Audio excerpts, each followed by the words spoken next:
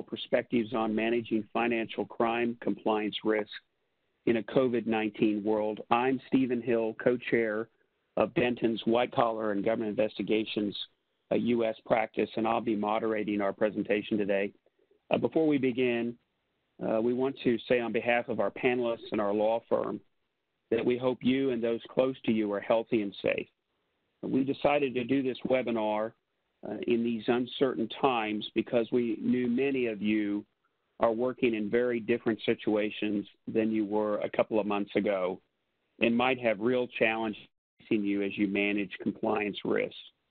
We hope we'll offer some practical perspectives from our regional panelists today as they share their thoughts on some of the issues we all face in the COVID world. During the webinar, if you have questions, I will keep an eye on the chat function and try to work them in as we go along. One note on the chat function is that while I can see all of the submissions, you will only see your own submission and not those of others. We'll begin with an introduction of our panelists, and we'll try and leave a little bit of time at the end to catch up on those questions that come in through the chat function. Let me introduce to you your panelists today. The first is Brian O'Blennis. Brian practices in the U.S. White Collar and Government Investigations practice and does criminal defense work focusing on global investigations, including FCPA and competition matters. His focus is on work that takes place all over the globe. Our second panelist is Anthony Cole. Anthony is joining us from Denton's Calgary office, where he co-leads the region's White Collar and Government Investigations practice for Canada. His practice involves acting for clients on investigation and defense work, both in the criminal setting and in the civil setting. Our third panelist is Carolina Munoz, who is with us from San Jose, Costa Rica today. She leads the criminal law and compliance teams for the Central American region at the Dentons law firm, and has also, besides her criminal defense work, has extensive work in the compliance world, particularly with the ISO standards. Our final panelist joins us from Sydney, Australia. Ben Allen is a litigation partner in the Sydney office, and he heads up the White Collar and Government Investigations practice for the Australia and surrounding nations region. So what we thought we would do today, and by the way, if you need additional information about your panelists today, please go to the Dentons website or go to the invitation that you received. There should be a link for each panelist in case you want to get back in touch with them.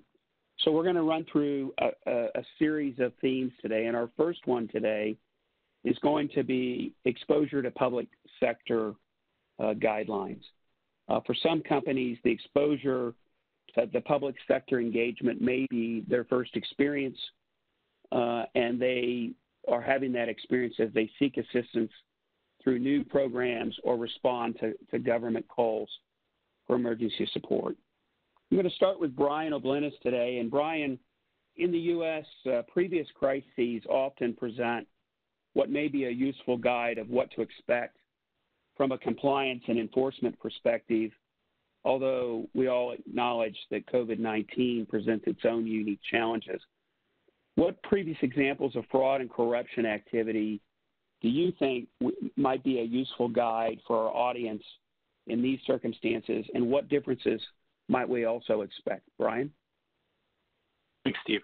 You know, as we get started here, and I've been thinking about our themes, I will say that I think because I'm a U.S. lawyer and I work on a lot of enforcement investigation, that tends to be my focus. I don't mean for a second to skip over the importance of compliance, but having worked with our colleagues, all of our colleagues that are on the panel today, I know that they will make some excellent points that are applicable globally in addition to the regions they talk about. So I think you're going to hear from me more of an enforcement focus, but there will be plenty of compliance discussion, I'm sure.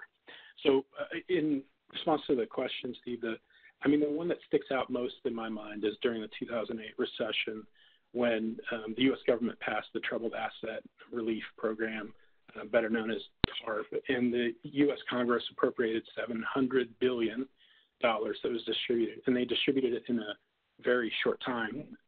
At the time, the Congress also established something called the Special Inspector General of TARP, SIGTARP, and the first person who was the Special Inspector General was a lawyer called Neil Barofsky, and he estimated in his work that 10% of the money, 10% of that $700 billion that was appropriated was lost due to fraud.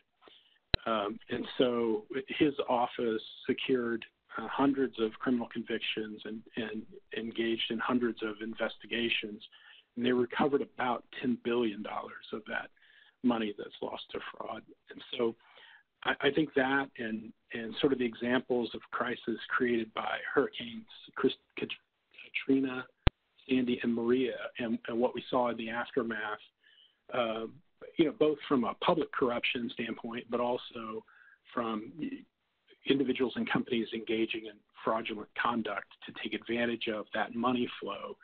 I think those kind of crises at least give us a lesson about what might happen here, because there's 3 times the money appropriated under the TARP, under the TARP, so around $2.2, $2.3 trillion. And I think a fundamental lesson is that law enforcement officials, Department of Justice, and others who prosecute financial crimes will be very active and I think very aggressive because of the environment that we're expediting the funds that are coming out. There are diminished controls. Some of the procurement processes are shortened, or most of them will be. There may be contracts that are no bid contracts, and as a result, it's a breeding ground for fraud. And so I think we'll see like in the past, I think we'll see aggressive enforcement. Thanks, Brian. Let's go beyond the U.S. and talk with the other panelists.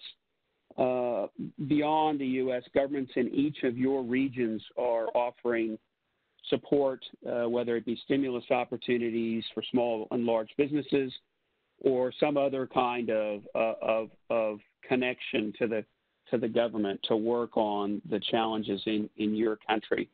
I'm sure for many, this will be the first time the organizations have found themselves having to deal in that situation. But I want to broaden it, and I'll ask this question first to Carolina, and then I'd like to hear from Anthony and Ben both. What unique challenges do you see for organizations in your regions in responding to government assistance? Carolina, can you start us off? Sure.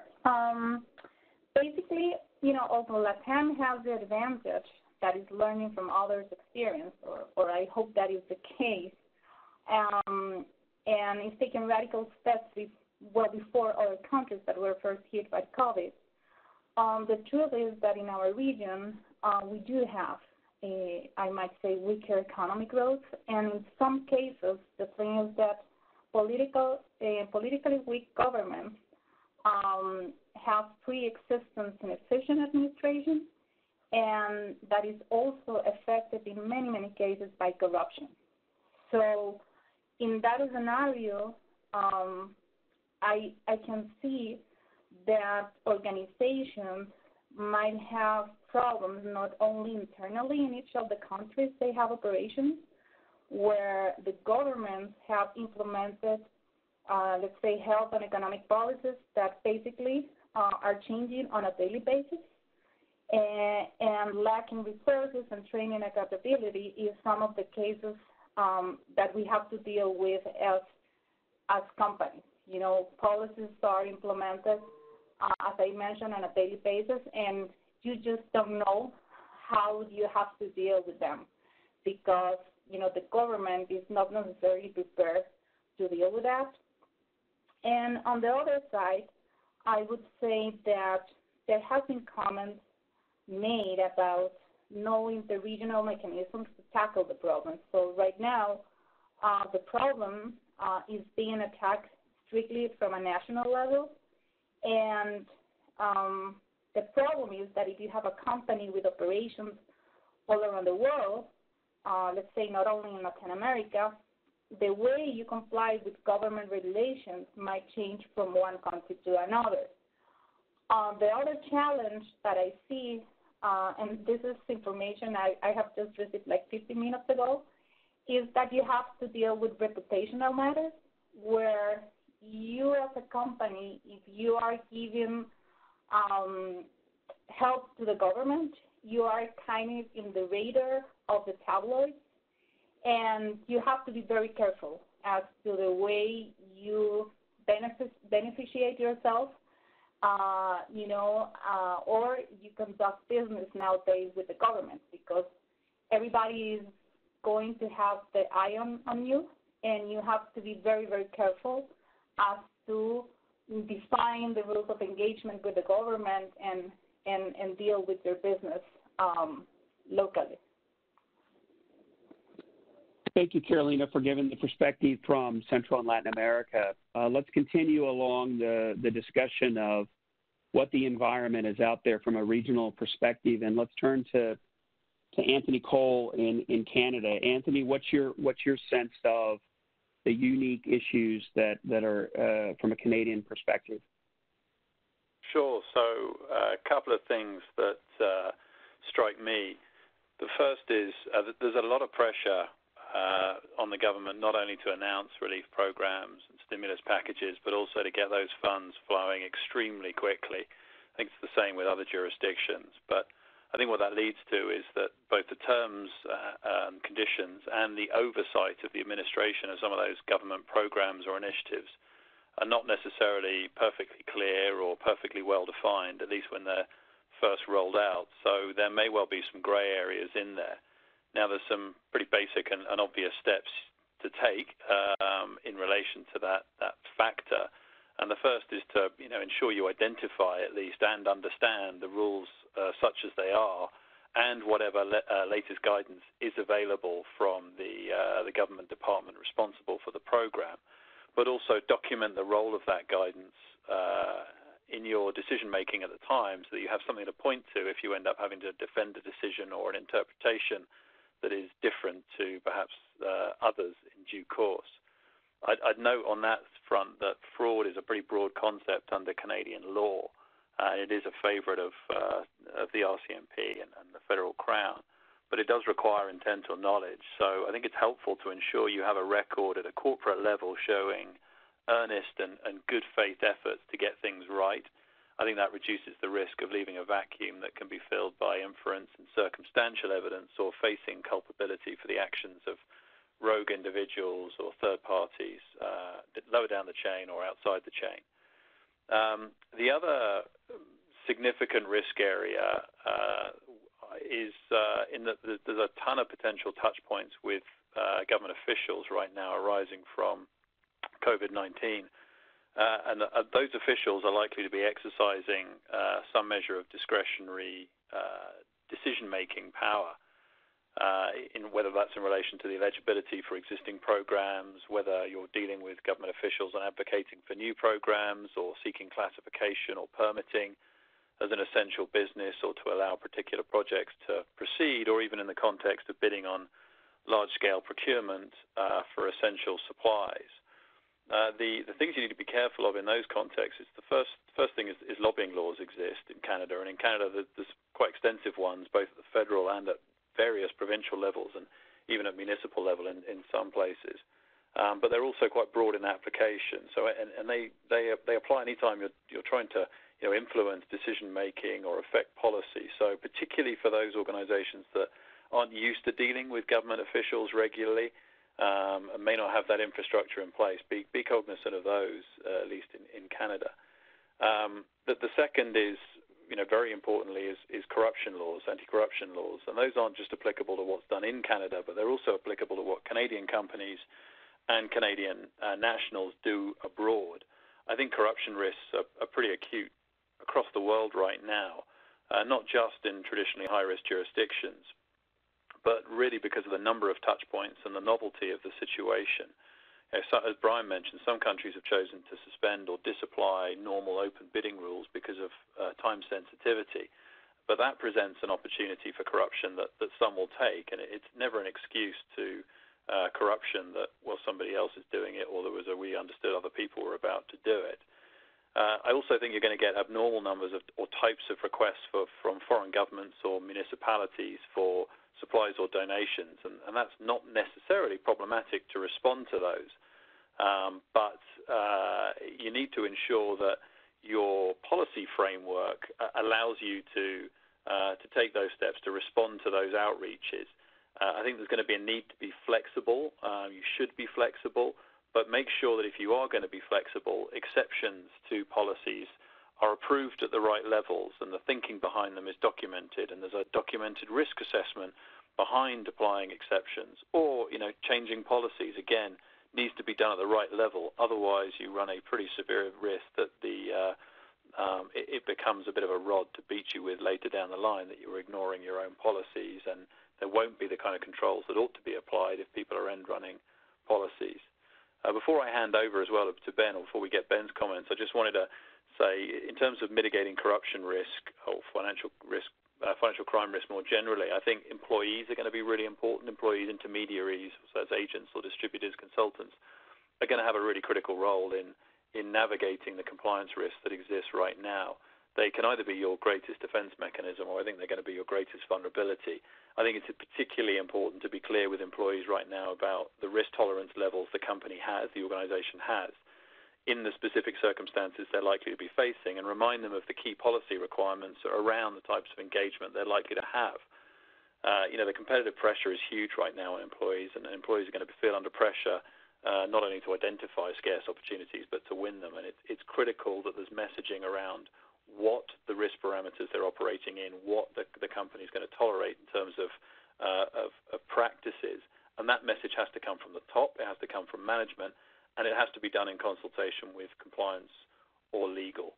So those are really the risks and some of the best ways of responding in the near term to those risks as far as I'm concerned. Thank you, Anthony. Ben, how about sharing your perspective on this topic? Sure. Thanks, Steve.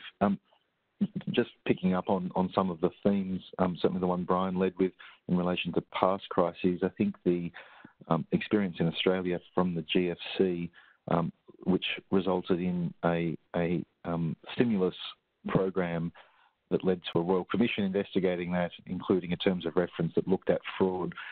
People are very alive to the fact that stimulus programs can be ripe for fraud activity in Australia as well as elsewhere.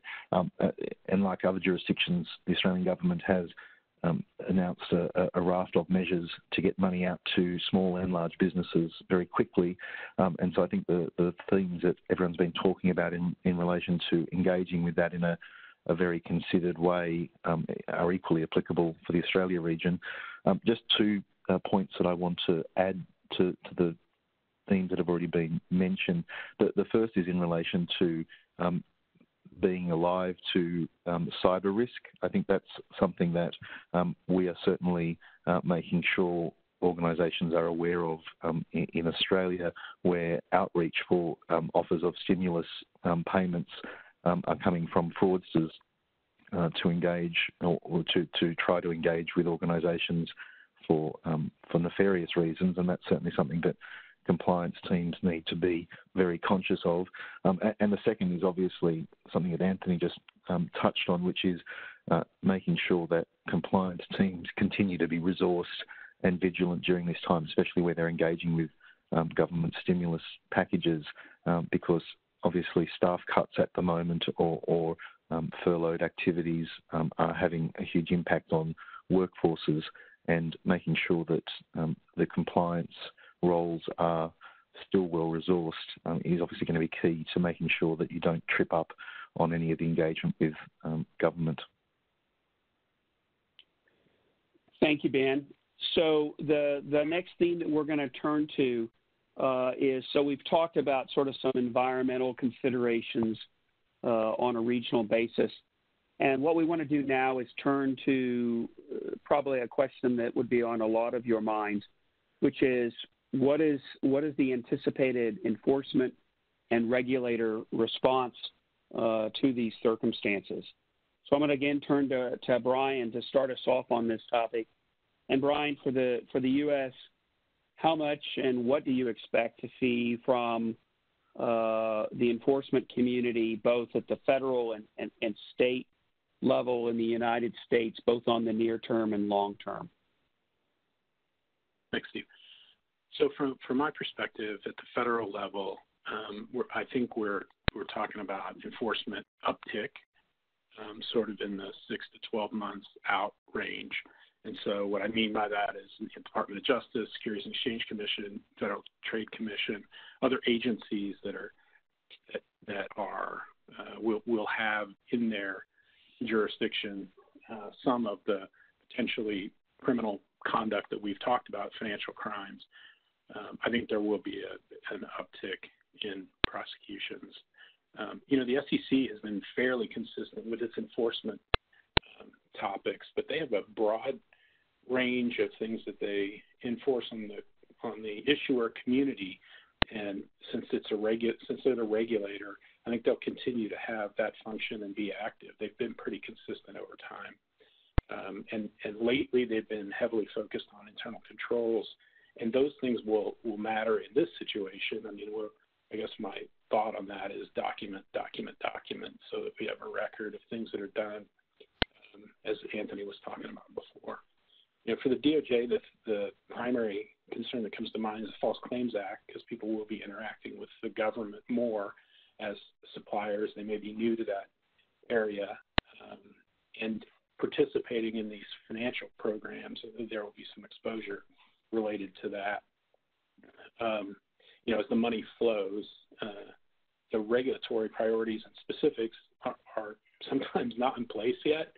So we're building the aircraft as it's flying, and in some cases that there'll be some afterthought about how to approach the inevitable fraud that will happen. I also see on the horizon additional antitrust enforcement. I think the environment is going to create distressed assets, bankruptcies, things that create opportunities in the market for companies that are able to survive and have cash to buy. So I do think there will be merger and, frankly, non-merger litigation, because in an environment where companies are struggling, sometimes you see cooperation that's appropriate, sometimes you see cooperation among competitors that's inappropriate. So I think antitrust enforcement will increase. And, it's under Megan Delrahim, DOJ Antitrust Division has been pretty aggressive already, mostly focused on technology. I think that'll swing around to healthcare, which is a favorite of DOJ. And then finally, in the shorter run, and some of this has begun already, the state attorneys general are already concerned about some of the practices under state law, and with fraud, price gouging, consumer protection type investigations have started, and I believe prosecutions will follow shortly after. So I think in the short run, you'll see the states be more active, but I do believe the federal enforcement community will be up and running before too long and take on some of the same kind of fraudulent things we saw with some of these past events. It's a great overview, Brian. Thank you. Carolina, from your perspective in Central and South America, Latin America, what's your sense of the enforcement calendar? Right now, nowadays, I would say that there is no necessarily that much movement from our enforcement, offices. Right now, the courts are closed, and everybody is kind of tackling the problem and dealing with the emergency. But I don't think that will be the case during the next month. Basically, because as already Brian and Anthony said, there is a lot of risk right now because there is a lot of money outside, and companies, for example, are being requested to donate to governments to deal with the crisis. And what we have seen is that they tend to circumvent their own compliance policies. And the problem is that in order to attend to the speed of the government requires, basically they are overseeing not only their internal policies, but also, the local law. So things that they supposed not to do in the past, they are doing it right now.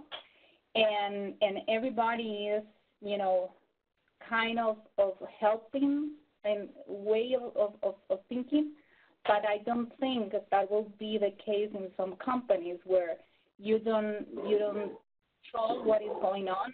You don't have a proper compliance program to see what your employees are doing and to spread the message about ethics and value. That will be the case in other companies. So the problem is that, for example, in Brazil, even though the investigations procedures are suspended, the General Controller Union has already conveyed the message that investigations will wrap up once the quarantine is over.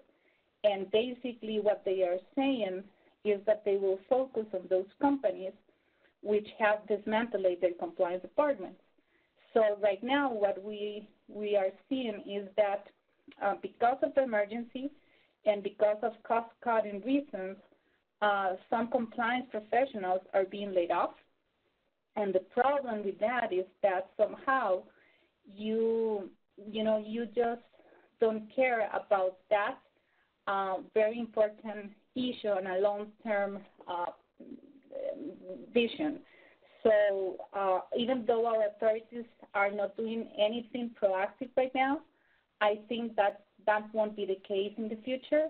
Many countries are going to change presidents, and that will be also a component that could have an element in the mix, and that could speed up the process of enforcement activity in our region. Thank you, Carolina. Those were some interesting observations about both the political and the legal goings on in Central and Latin America.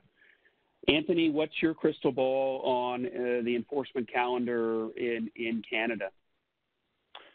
So I think the reality is investigations, both existing ones and new ones, are likely going to move slower. I think that's just an operational reality. But I think the point I'd make is that in Canada, at least, financial crime investigations don't move very quickly anyway, so I'm not sure there's going to be a huge amount of visible change there. But I do think that on significant financial crime cases, including corruption, the RCMP, other law enforcement agencies aren't just going to abandon these investigations or even shelve them for another day. It is not happening on my cases. I'm getting engagement on the cases I have with the RCMP right now, including foreign corruption cases. So I'm not seeing pens down or huge reallocation of resources or anything like that. I do think, though, that there is going to be a different approach to some investigations if this goes on much longer, if the lockdown, serious restrictions continue.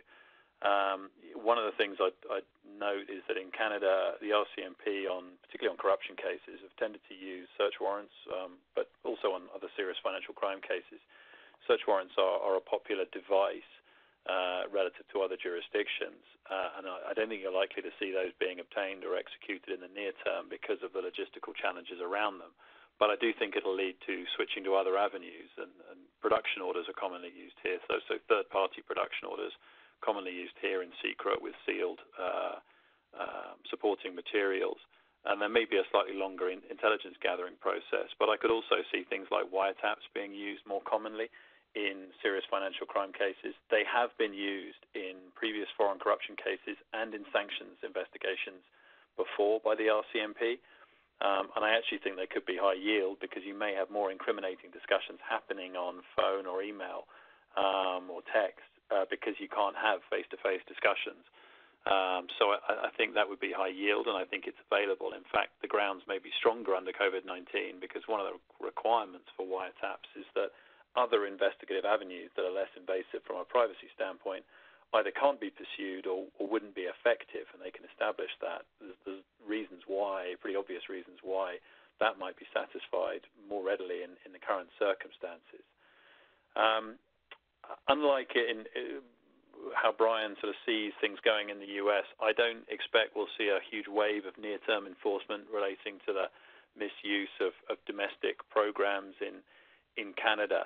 I'm not saying that we won't see those in due course, but the simple fact is Canada doesn't have the same kind of enforcement resources as are available to the DOJ or the SEC, and you don't have the kind of proactive oversight or project-specific enforcement infrastructure that Brian was talking about under the TARP program previously or the CARES Act.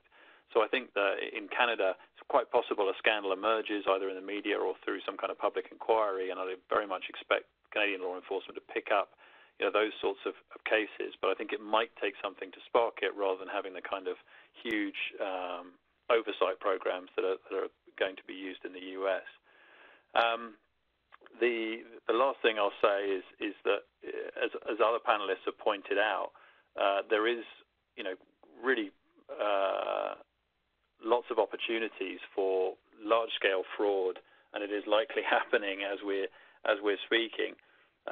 On huge government programs, as Brian said, Hurricane Katrina, even Deepwater Horizon compensation, sort of infrastructure or structures were subjected to huge amounts of fraud, and those are on a much smaller scale than we're talking about here in terms of the size of government programs.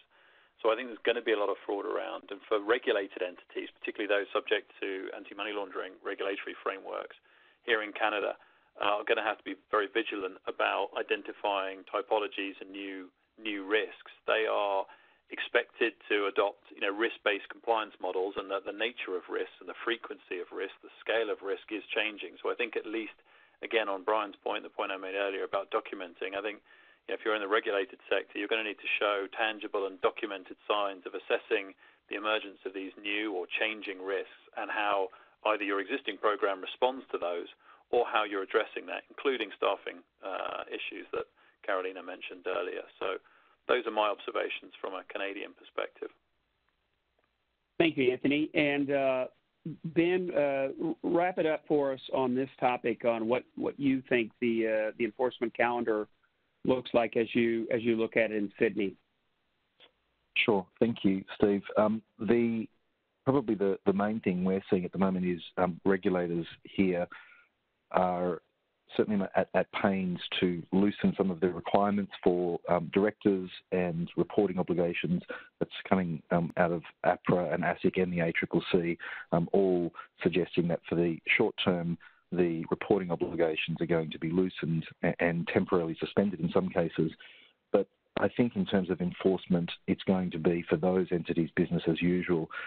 Certainly, as Anthony just mentioned, I'm seeing from ASIC, who's our corporate regulator here, and overseeing financial crime, there's certainly as much activity now as there was pre-COVID-19.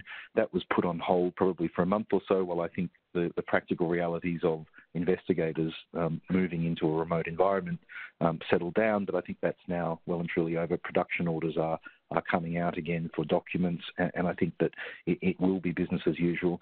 The probably one practical aspect for corruption that this has had is in relation to the legislation that was introduced at the end of last year into Parliament that was to be before the Senate in its first sitting this year.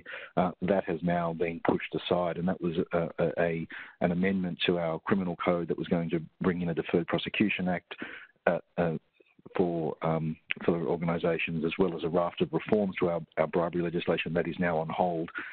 So I think from an enforcement perspective, corruption is going to be business as usual, which is not particularly robust here in Australia. But I think from a financial crime and corporate regulator perspective, it's going to be enforcement full steam ahead.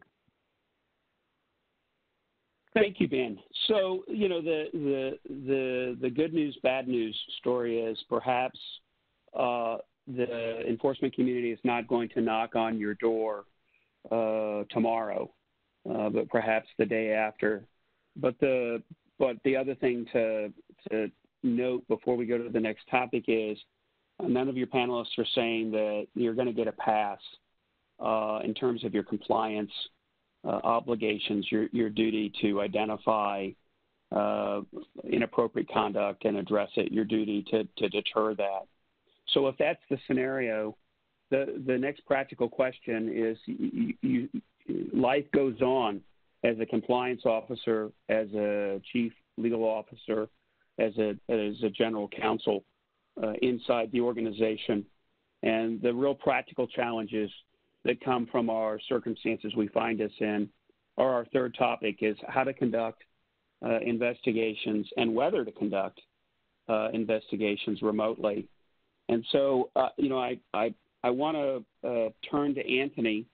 And Anthony, I'm going to talk about the recurring lesson from past economic crises that organizations, either through layoffs or restructuring, impair the ability to go to knowledgeable people to secure information that could be used to figure out whether or not you've done something wrong and what your level of risk is.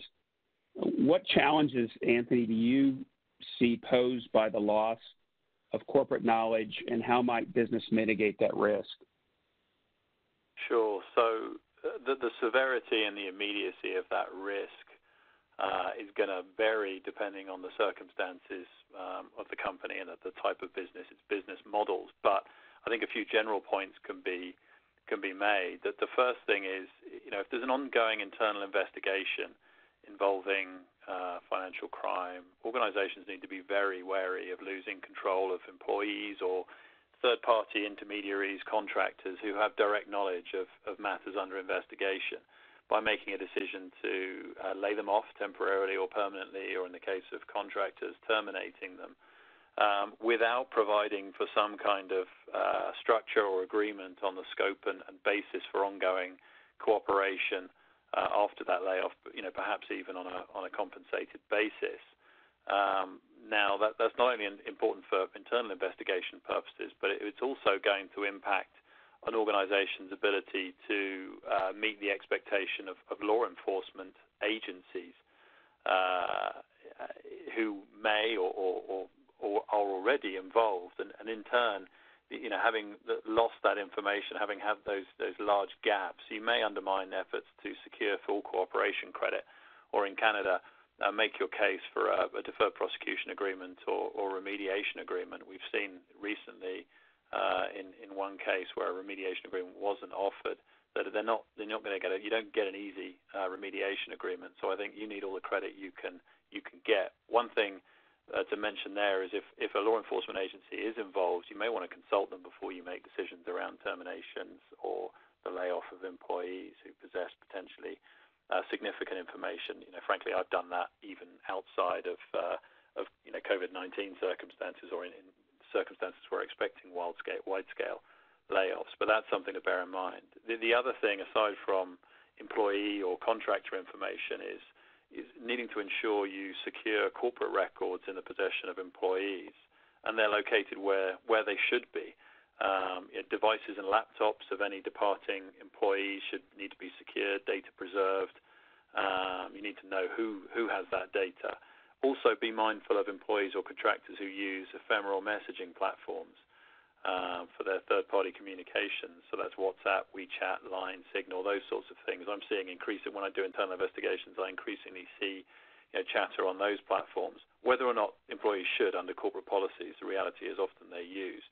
You need to know before you lose control of employees and those devices whether you need to take steps to obtain or preserve those kinds of records as well if you can.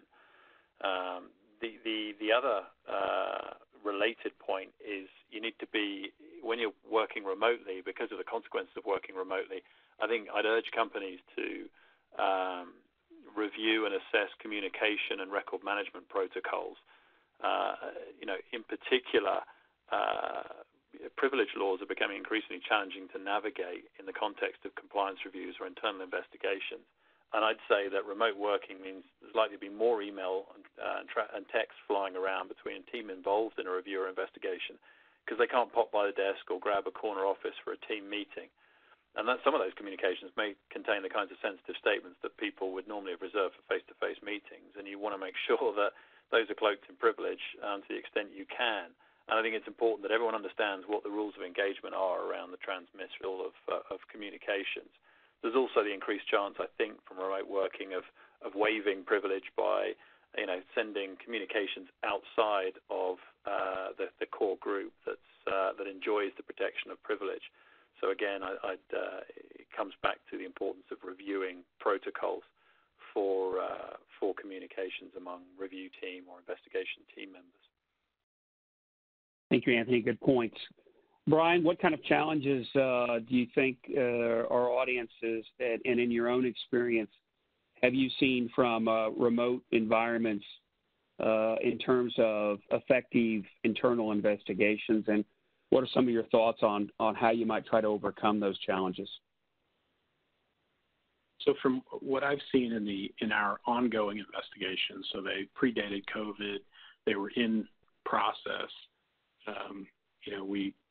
There are a couple things. One, data review isn't too bad as long as the company has undertaken some of the things that Anthony has talked about. So obviously following the guidance and ideas that he has put together is critical, because if you don't do that, you're not in a position to then follow up and do the internal investigation. But we've had to adjust. I can hold out all I want to as outside counsel and say, look, in-person interview for the following 6 reasons, all of which are valid. And what we'll hear in response is, get it done, wrap it up, finish it, which is also really important. Whether you're doing an internal investigation that has that is reported internally with some decision making to be done for an internal audience, or something that's ongoing that's been disclosed to the government, although I will say those are slightly different tracks. Internally, I think there's still a lot of pressure, because sometimes those investigations have to do with personnel decisions. Personnel decisions are being made already, and so maybe some of those folks are affected. But despite my holdout, I have been forced to, as recently as last week, conduct important interviews that I otherwise would have done in person over a video platform. And there's some robust technology that is very helpful, but it is really more time consuming. The communication can be more difficult. It is difficult to screen share documents if that's the situation you're in, and obviously witness interviews take different formats. Some are more combative than others, but even in a very cooperative manner, it can be difficult to communicate, because you can't, unlike when you're in person, you cannot evaluate the witness as well. And there's also technology issues that always come up. There are time zone issues that create their own problems. So those practical reasons, make me want to hold out. But the truth is, we just have to deal with them. We just have to find a way through them, because there are time limitations.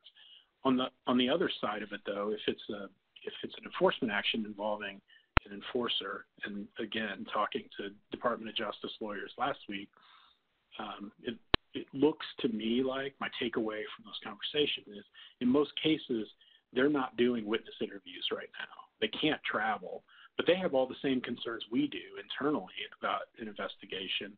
If they're going to interview a witness, they want to be able to observe the witness. And sometimes it's a situation where there's an FBI agent in the room, and there's the witness's own lawyer and others that normally you'd have in the room. And so if you've got to put them all on video, I think it's just too onerous right now, or the government is not yet convinced that this is a way to go. And I think from scheduling conversations that have come up, I think a lot of folks in the DOJ are hopeful. I was going to say optimistic, that's the wrong word. Hopeful that they'll be able to sort of resume operations. I mean, I've been asked for dates in June, and I don't know that that's possible or practical. I can tell you that they're going forward with document review, right? And so we get a lot more questions about, hey, when you guys were in here, you talked about X, Y, and Z. We want some specific focus on that. We need some responses. And, this collection of documents, we're now going to look at those because I have time. So we've gotten those kind of requests, and obviously we need to comply. But without taking the steps that Anthony talked about, when you're not in a position to do, I feel like you're not in a position to do an adequate job if the investigation then comes up. If it does come up and records aren't kept, you obviously have to deal with it like in other situations. And here, honestly, there may be some leeway from prosecutors. Understanding, from their position, they have some of the same issues, right? So I think there probably will be, depending on who you're dealing with, some leeway. I think you just have to be upfront about the challenges that you're dealing with. Good observations, Brian. Thank you. Carolina, can you briefly talk about the importance in these circumstances of whistleblower protocols and hotlines? Sure. Recent studies and experience in recent years have demonstrated that large portions of cases of wrongdoing come to attention of the effect of the organization because of someone inside the organization or that is close to the organization. Let's say employees, business parties, and third parties that are close to the organization. So right now, it is critical, I think, for companies to be prepared and not to worry, but to take care. You cannot just close your eyes and hope that nothing happens to you as a company. You have to have an effective system where you could receive an alert of wrongdoing, and that you could easily assess it and also, take care of it. Because the problem is that if you don't take care of those claims, you might have bigger problems in the future. And as we have heard, even though it's not necessarily the moment at this point where you have the enforcement activity in your door, that could be the case in the future. And as we have also heard, remote working environments have changed the way we interact in our companies. So the dynamic of the business and how you interact with government and with third parties will change, and you have to be prepared if something goes wrong. And you have to be prepared, to receive that notice and to take care of that. And the other thing that I think it is important about having a well-done, let's say, whistleblowing system is that it gives a message outside of the company, not only demonstrates sound governance and practice to society, markets, and regulators, but also it adds value to your company. Somehow you give the message that you're working with transparency and that you take care of concerns that are being made from, let's say, your customers or from other people outside your organization, and that you actually have a plan, to deal with that. So I think right now it is a good time to take a look at what you have internally. If you don't have a whistleblowing system right now, just start to implement one, very simple, but don't close your eyes and don't think that everything is going to be fine in the future. It might not be the case. And I think this is very, very important. So companies could easily be aware of any risk or any exposure they might have as a company during the crisis and in the future. Thanks. Those are really good observations about the importance of that resource. What I want to do with our last topic is I'm going to pose a question again to Carolina and Ben. And here's the backdrop. all of us that do compliance work, that do risk assessment work, are accustomed to the business model and how the client or the company goes about doing its business. And that may change overnight, and who they do that through may change overnight, and what resources they have available and have checked out, including supply chains and third parties, may not be there tomorrow because of COVID-19. So if I could, I'd like to start with Carolina, and then we'll go to Ben to wrap it up. What do you think companies ought to be thinking about and doing in this wildly disruptive circumstances? Carolina?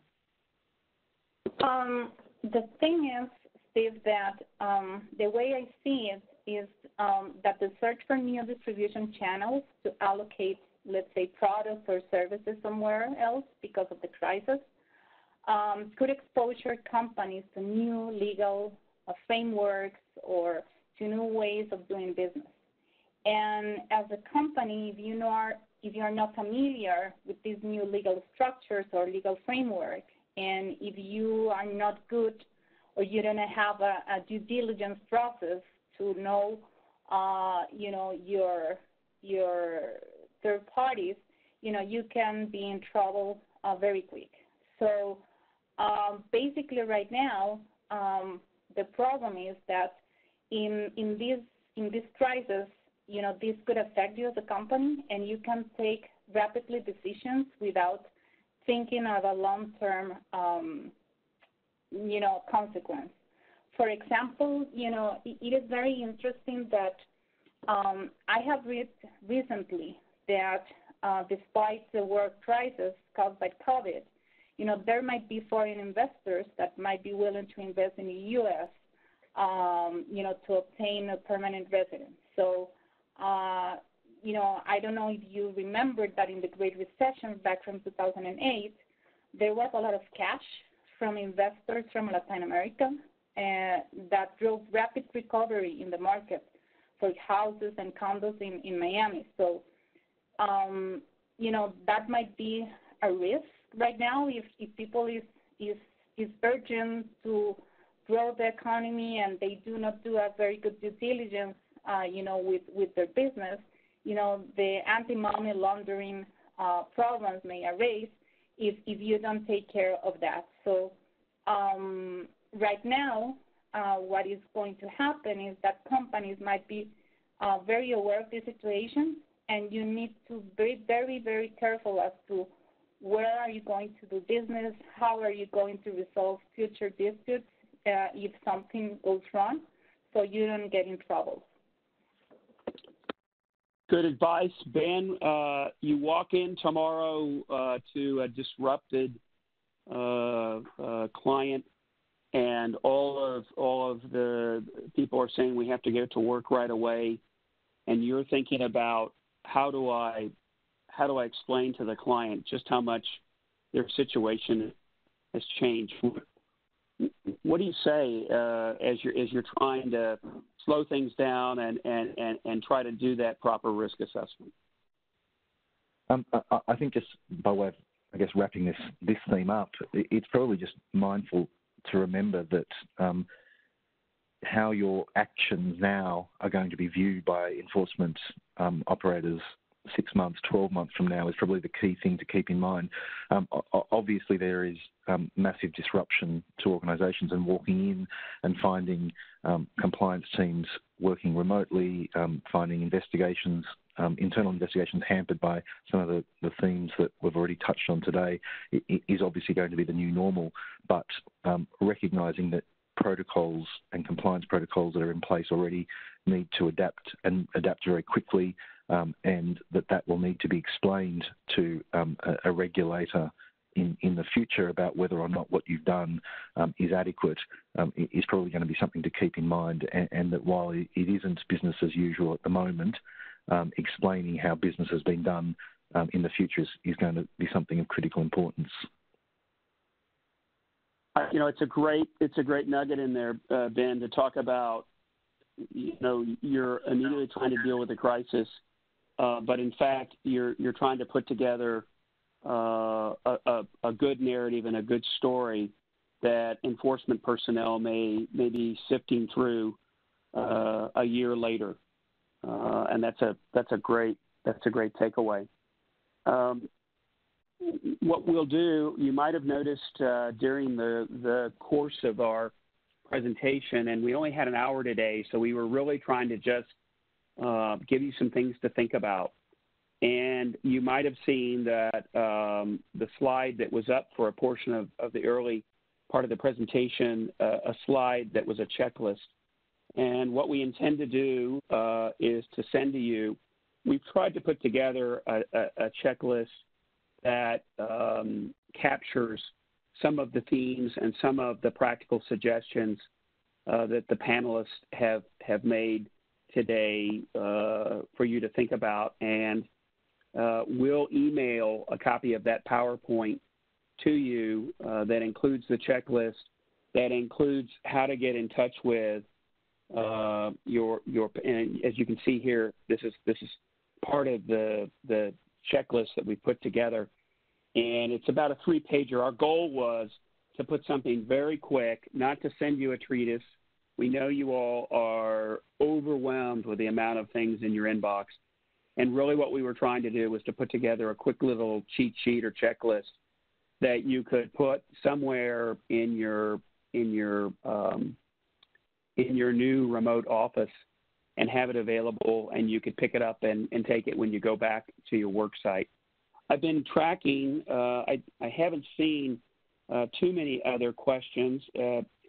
Shoot us a quick question here if you have one. And in the meantime, let me encourage all of you to reach out to our panelists. The email information for each panelist is included in the PowerPoint.